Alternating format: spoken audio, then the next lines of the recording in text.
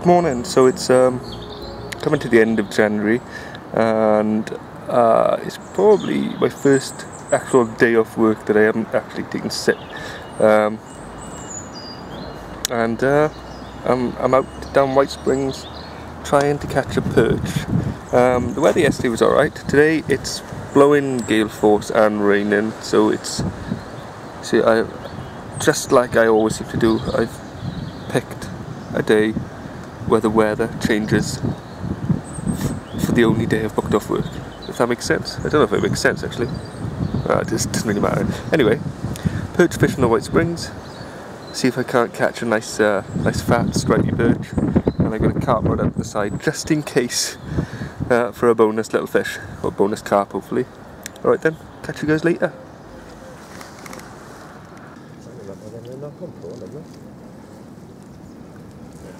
Here we go, fish number one for me. A little, I don't know, it's a sort of like roach bream hybrid. More breamy than anything. Roach in it, though, definitely. But, what, yeah, this is my first fish of the year. It's not the best start, is it? I like it, it's a pretty fish. Yeah, but it's not too bad. Let's slip him back and get some perch on the go. So there you go, fishing alongside Ray. And just down the side there. So I'll pick out his miserable fat face.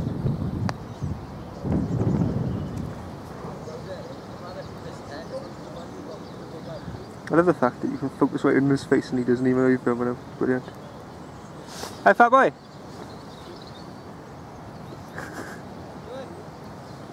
I was just saying hello. Right then. So we quickly hop over to Ray's swim. And he's got himself a little brown trout. Just swimming. Well, it's not a perch, is it? No. I keep getting roach, and now this. I'll give you a bit of an update. I've moved about 3 foot left. Literally because every time the wind hit the brawly, it would rip it out of the ground. So I can't get very deep here because it's very gravelly. I was digging down with the bivvy peg, trying to make a hole to put the brawly in, and I couldn't even get the bivvy peg down. So yeah, so that was hard work. So I've decided now to move it across and strap it to the side of this cast iron bench frame. So hopefully it won't take off again. It took off about 4 times. But, give me the chance to get away from what is now a proper muddy little pit where I set up. So I've got a bit of a cleaner little bit underfoot. Fish wise, I just lost one. Casting out not far off the island, about half a rod length off the island. So I had a tiny little tap, picked it up, and I could feel it pulling me round. It was going round the edge of the island and came off. So I had something a bit bigger there. I don't know what it was. It could have been a little bream. I wasn't so like hanking the anchors into it and trying to get it in. I was letting it run. Then they just come in on their own accord. But yeah, we'll see. I'm getting a lot of little taps on the rods, and the wind is masking them. So hopefully, if we have a bit of a still patch, I'll be able to catch a few more. I'll be certain that they bite's not just the wind tapping the line or pulling it around. But, yeah. Alright then, I'll catch you later. Yep, here we go. There's Stevie boy from the other side of the bag, just walked around a bit of stalking. Let's have a look at it, Steve. Right there, let's a bit wily on the mat.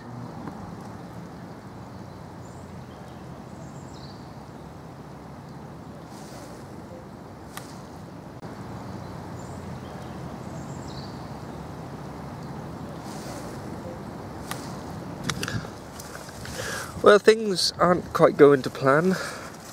Here we go. That's what I just put in the net. Absolutely swallowed the hook. Literally right down. I thought I was going to have to cut the line. I actually got the scissors out. And I just managed to spit it out right at the last second. But Yeah, sprayed all my line up and left my hands coated in goop. So, yeah, one bream, one eel. Brilliant. Maybe I'll get one of every species. You never know. Alright.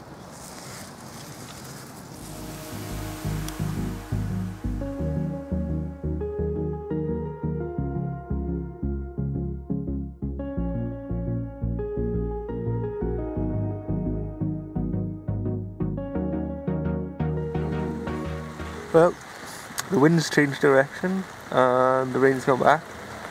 And I think I missed 3 bites now. I think one was an eel which came off. I saw a little head come up and I thought, oh, at least I got it. At least it was a lot bloody easier to get that one off. But yeah, this rain's not stopping at all.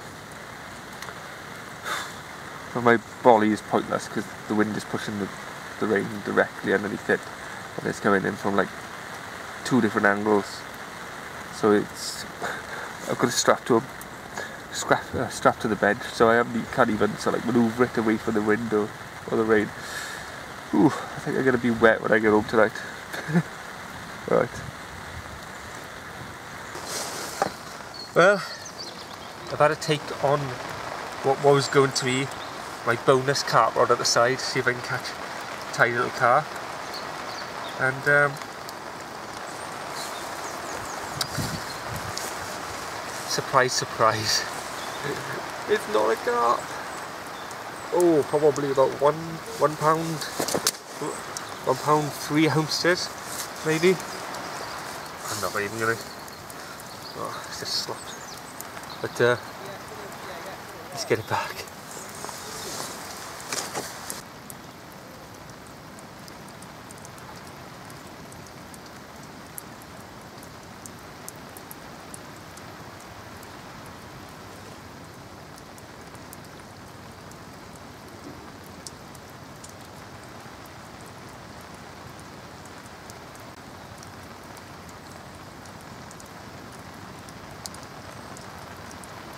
I was closer by so we can show you this one. Very pretty colours in all of them.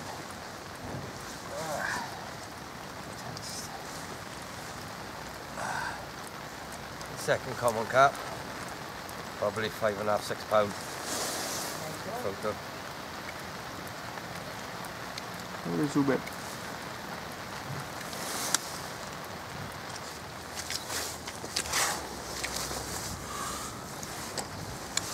Well, it's been a long time since an update. It hasn't stopped raining. No perch have turned up. Literally, I just picked up a bonus carp anyway, so hell of a scrap on it, to be fair. There we go. Still going. £11 and 4 ounces this was. Quite a chunky little fish. And it was just going and going and going. Right, let's get it back, and I think I'll call this session a day now because everything's soaking and I'm covered in mud. There we are, thank you very much.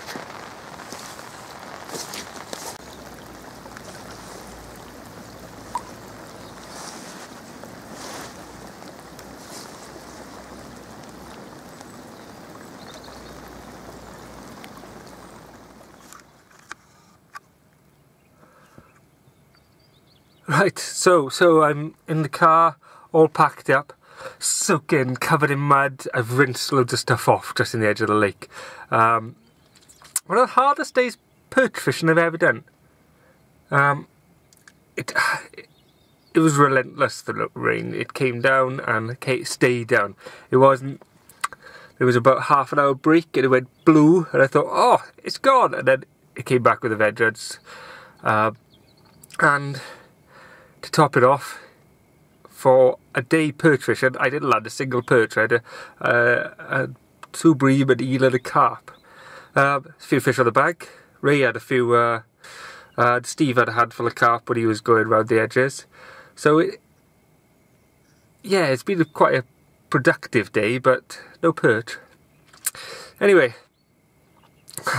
I'll see you next time I'm on the bank. Ta-da.